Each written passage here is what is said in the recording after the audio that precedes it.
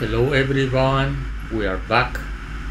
This time it's going to be about adjusting the mixture for high density altitude operation. Here we are in Idaho, approaching to land at Bruce Meadows. This is the highest airstrip I ever landed at. Altitude is 6,700 feet. You can see you can do a very long approach with no obstacles whatsoever. On this day the temperature was about 20 degrees Celsius, so at the end of the day we're talking about 7,000 feet density altitude.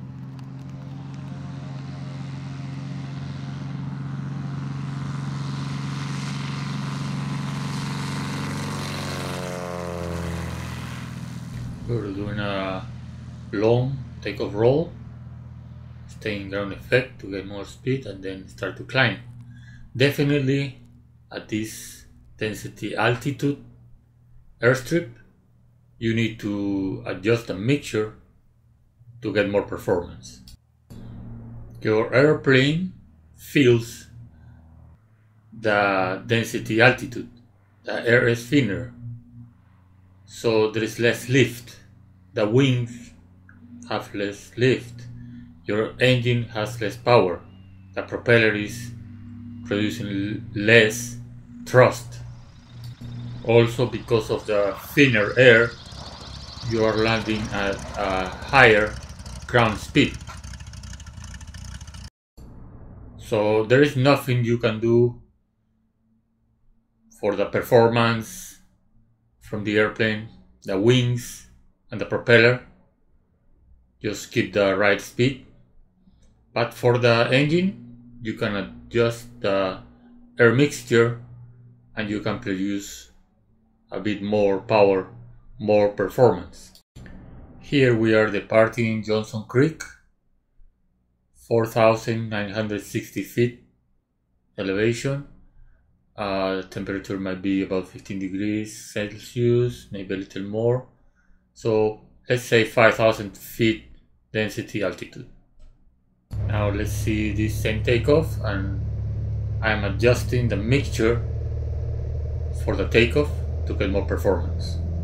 What I do is I add power and then start to reduce the mixture.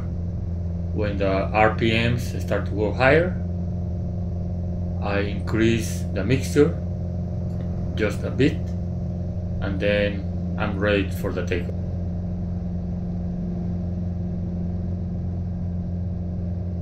And then you see that it is a long takeoff roll. So I do this adjustment of the mixture by feel, by ear. I do not do it by the engine monitor. The way I do the lean for high density altitude operations is I start leaning by retracting the mixture until the RPMs increase. Then when they increase, I add some mixture in to be on the safe side, or else it will be too lean. It's better to be on the rich side than on the lean side. So when I lean for high density altitude operations, let's say leaning back, and then the RPMs increase, then I go in a little bit. But what I want to show you is, let's say this gap is this size. So for the rest of the day, anywhere I land full reach, or I land like this. Before the next takeoff, I don't have to do the whole procedure. I just go and do the same measurement, and that's my measurement for the day, because the temperature and the altitude of the area I'm operating. This is if I'm operating at high density altitude operations in Idaho or something like that.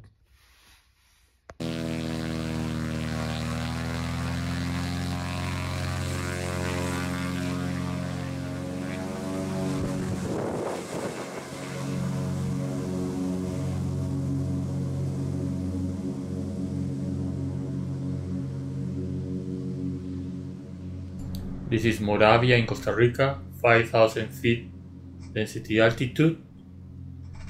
Small tires, muddy grass strip, needs lots of space to be in the air, but he made it safely.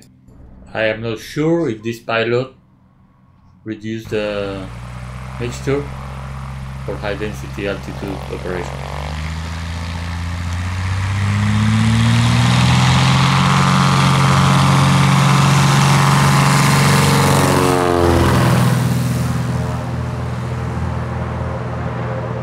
From Johnson Creek, I flew to Cabin Creek, this airstrip. So that's where I use the gap I put between the instrument panel and the mixture level, so I don't have to do this every time because there is rocks and you can damage the propeller. So as you can see, it's not like a super exact science. It's just by feel, by sound, that you get the right mixture for the altitude. Here we are in upper loon. Again, I check the gap between the mixture and the instrument panel, and I'm ready to go. Upper loon is at 5,500 feet elevation. On this day, with the temperature, we're talking about more than 6,000 feet density altitude, so definitely it helps to adjust the mixture for this kind of operations. Now we're taking off from lower loon. Again, I check the gap, the mixture lever and the instrument panel is the same as before, and I'm ready for the takeoff. This airstrip is shorter. I want to use ground effect to gain more speed because you will start climbing right away, fly over the valley, which is rising terrain. From this view, you can appreciate that as soon as you take off, you're flying over the river, then a little to the right side of the canyon, and everything is rising terrain. So for those of you who fly only on the coast, on flatlands, you have to make sure you learn to lean the mixture, but also, very important, do not carry a lot of cargo, a lot of fuel if you don't need to. Be very careful with the weight of the airplane. Next strip is also very high, 6,700 feet elevation. Is Memalus in Idaho. This time we are with a full camping gear and a little bit more than half fuel, and the airstrip is kind of wet, so this is going to be a long takeoff roll. Without leaning for altitude, it will be a big problem to be able to take off.